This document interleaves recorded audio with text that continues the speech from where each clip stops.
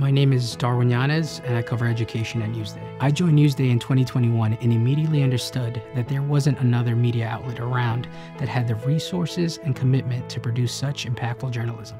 My goal is to tell the best stories possible to give readers the most accurate, fair, and balanced news that I can.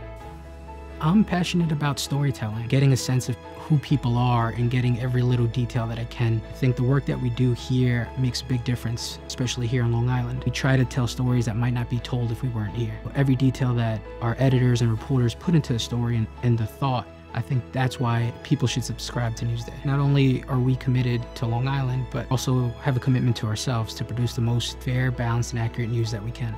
Whether it's budgets or whether it's something with the building department, and I think that makes a difference in our news coverage. It's an honor when people put their faith in me to tell their stories.